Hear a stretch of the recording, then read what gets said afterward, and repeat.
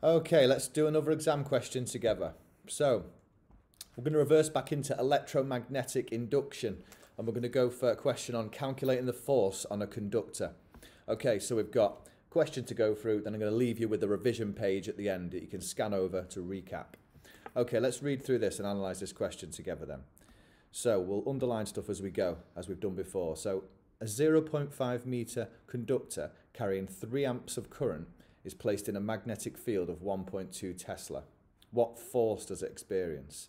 Right, so we've got the length, the current, and the magnetic field density, and we're being asked for the force. Right, let's combine these together with that formula that we know, which is the force is equal to the flux density of the magnetic field multiplied by the current flowing through the conductor multiplied by the length of the conductor.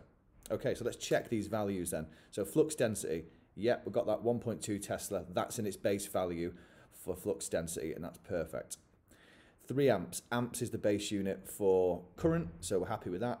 And 0.5 meters. Meters is the base unit for length, so we can use that. So let's just punch some values straight in here and see what we get. So it's going to be equal to 1.2 Tesla multiplied by 3 amps multiplied by 0.5 meters. And when you put that in your calculator, that's going to come out with an answer of 1.8, and it's N for newtons, because force equals being measured in newtons. We know this. Okay, so let's split this off now. We're happy with that. So let's just summarize that, put the formula in, identify which parts of the formula we've got and which are over here in the question, fill in your values. Once you've checked that they're all in the base unit, which they are, get your answer, make sure you've got the correct unit at the end.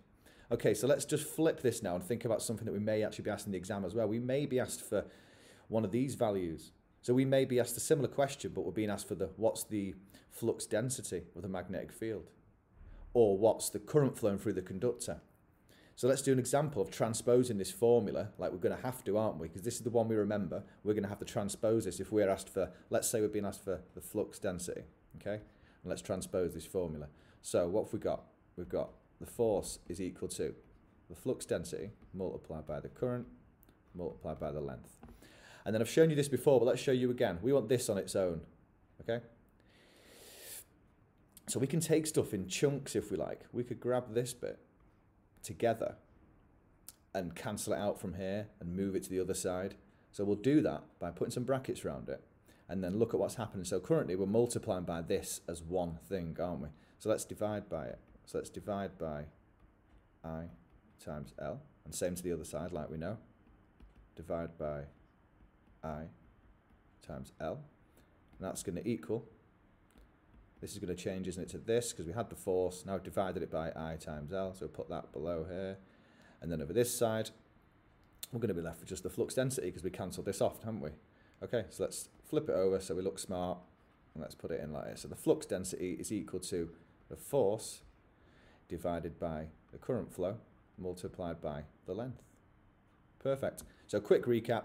Go through your question, analyse the question, pull the values out for your formula, make sure that they're in the base units, all of these, like we did for all these three, and then make sure your answer you choose is in the correct unit for what you're being asked for. In this case, it was force, so we're obviously going to write our answer in newtons, okay?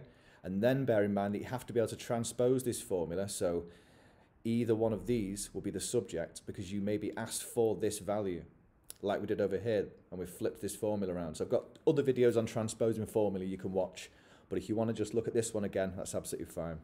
So let's go through now to the revision slide here, and I'll just flick through these and let you recap on your own.